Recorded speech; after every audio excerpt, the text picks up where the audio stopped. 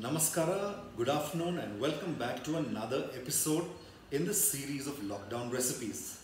In today's episode of the lockdown recipe, I'm traveling to Mysore and I'm cooking a Vokaliga or a Gowdru community dish, and these are the speciality of the region, and the dishes that I'm cooking today are the Mutton Pepper Fry and the Mutton Liver Masala.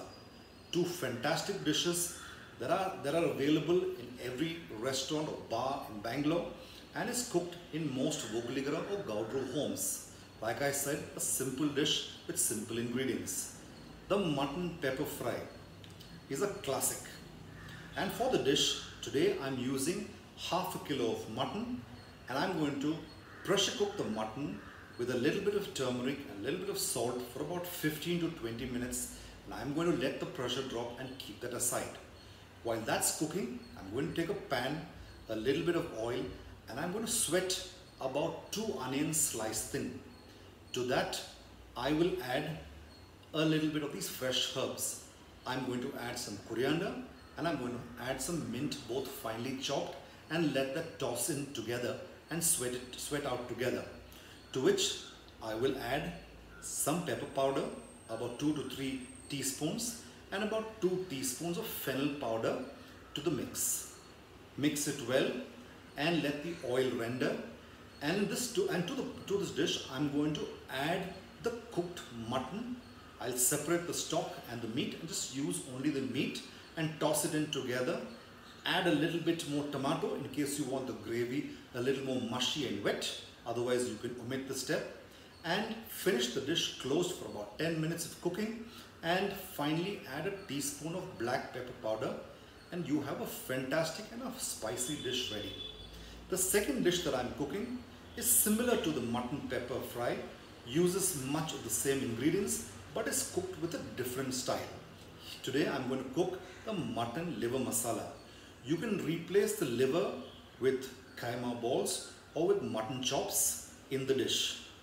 For the dish, here again I'm using about half a kilo of mutton, which I'm going to pressure cook, mutton liver, which I'm going to pressure cook with a little bit of ginger garlic paste, a little bit of turmeric, a little bit of salt, and let that cook for about 10 minutes or about 5 or 6 whistles.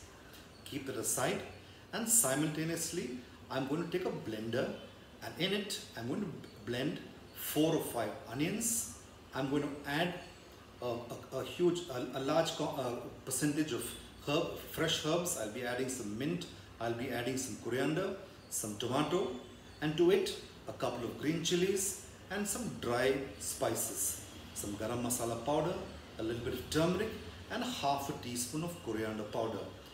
Blend it together into a fine paste with a little bit of water.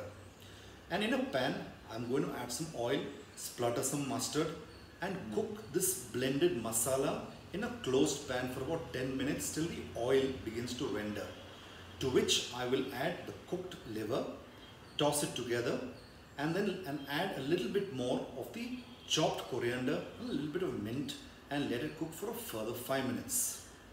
By this time, the oil would have rendered perfectly, and if you wanted a little more runny, you can add a little bit of stock that you got from the mutton that was cooked earlier. A perfect dish to go with some mudde or with some chapati or with just some hot steamed rice. I'll be back with more recipes from across the country and around the world. You can follow me on my Facebook and on my Instagram pages. Thank you for watching, and I'll be back soon.